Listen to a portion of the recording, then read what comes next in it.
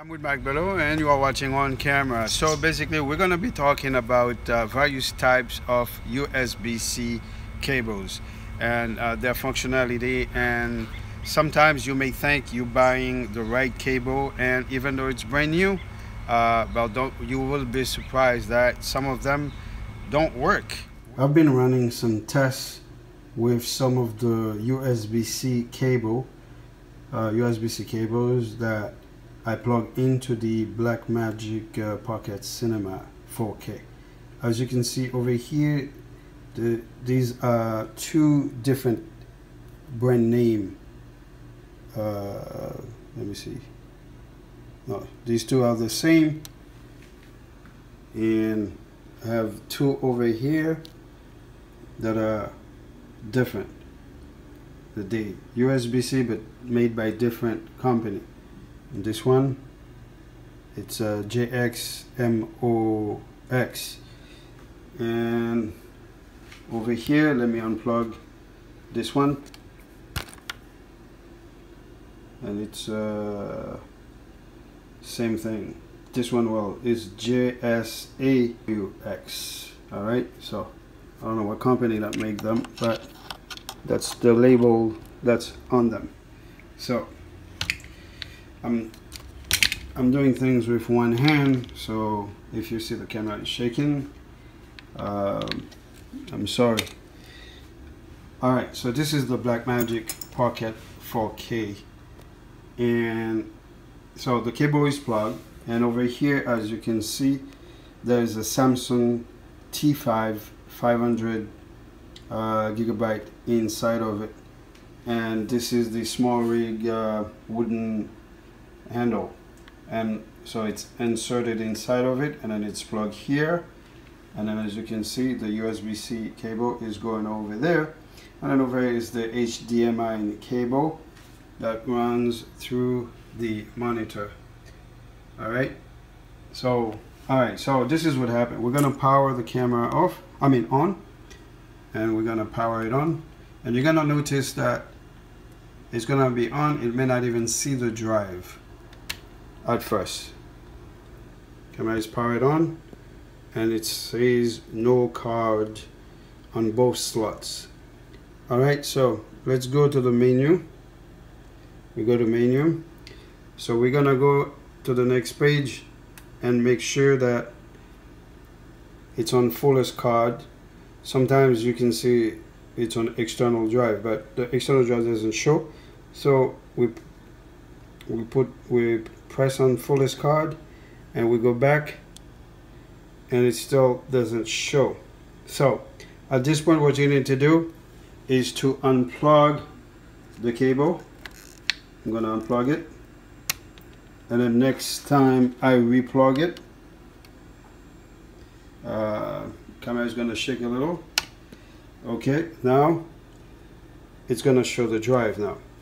Alright, so that's a problem that we were hoping the minute you turn the camera on, if the drive has already been plugged, and you will assume that the camera will automatically see it. Sometimes you just have to unplug. Even if you power the button off and then you turn it back on, sometimes it may see it on occasion, and at times, or most of the time, it won't show. You just have to unplug and replug, and that's how you see it. Alright, so the reason for this video is to show you that these plugs, the USB-C plugs, whether they brand new or not, you just purchase it. When you're using it with that kind of setup, which means that you plug it in the USB-C connector, and then you plug it in the drive, which is the Samsung T5 and 500 gig. So watch what happened when I press record.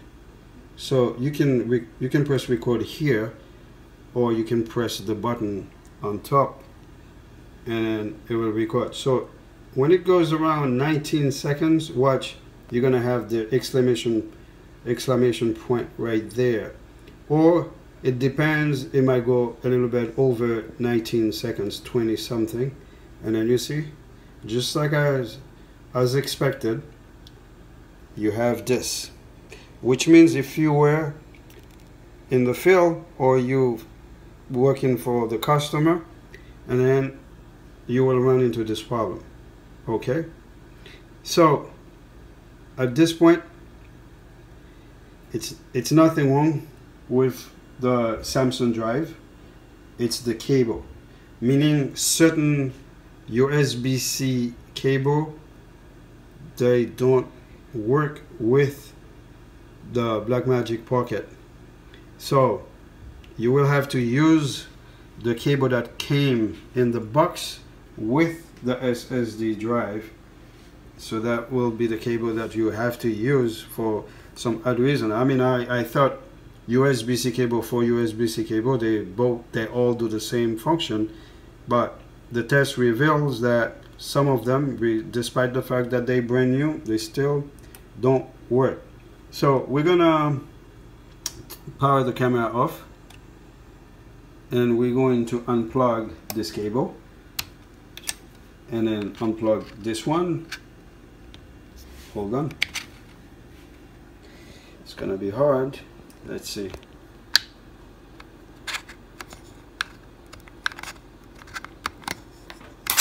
Okay, so I unplugged this cable, and we're gonna use one of this. Even if I use any of these two here, despite that they're different, but still gonna run into that same problem. We just ran a battery of tests again after we were initially having issues with the Samsung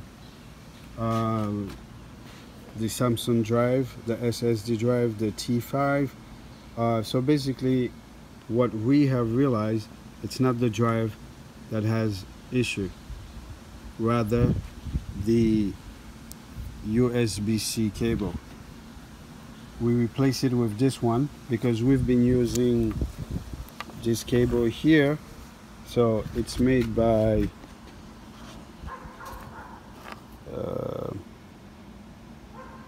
what is it? GSaux. So that cable, it shows the drive. It shows that it's powered. So I don't know if it's broken or not, but something is wrong with it. And again, we use another one, which is the same brand. That's just a totally different one. Same brand, but different cable. And then when we plug it, same result. After it starts recording, and then it stops. So in the setup menu, we set the to external drive. And then what we also find out that even if you set it on fullest card, and then when you press menu, it still see the drives. So either or works, but you can choose to put it on external drive, knowing that you're using an external drive. And then, as you can see, we put it on ProRes HQ and 4K DCI, right? And out of this drive, I have 80 minutes with that setup, with that codec. So mind you that there are other clips on the drive because we've been doing tests before.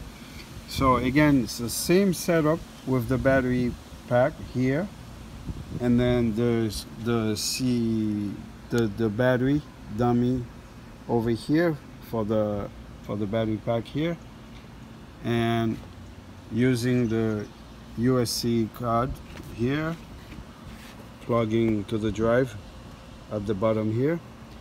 And so basically this one works with no problem, and I'm going to demonstrate. So press recording here, and it's gonna the first test went past 1 or 2 minutes, I believe. And this one again, because it used to stop at 18 seconds, you know.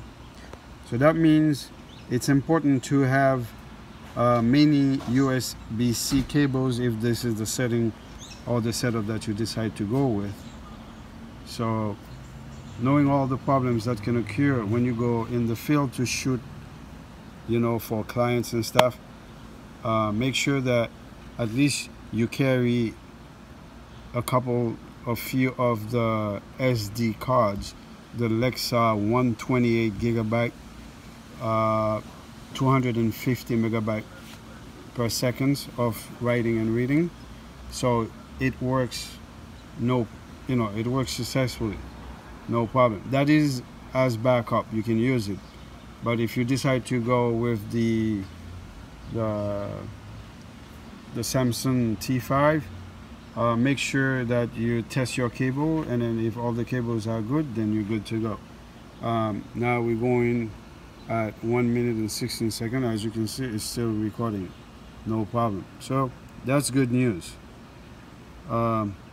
Just have few cables in your bag, USB-C cable or even HDMI, whatever connectors connection you're going to be doing. In case too you have issue with your HDMI going to your monitor, or if you're using SDI, make sure you have more than one if you can afford more than one. So again, no issue, no exclamation point, which is what we were hoping for. So which means that the test is being successful, and that's what every filmmaker hopes. We don't want to run into issues when we are in the middle of the field, ruining a whole day of shooting, or even embarrass you in front of your clients. We don't want that. So if you weren't aware, again, the T7 by Samsung, the Samsung T7 it's not compatible with the Blackmagic 4K for now. I don't know if a software update can solve this problem, but in the meantime, if you were interested in buying the Samsung T7 SSD drive because of the high speed that it has, which is like 1000 or either 2000, I forgot, megabyte per second.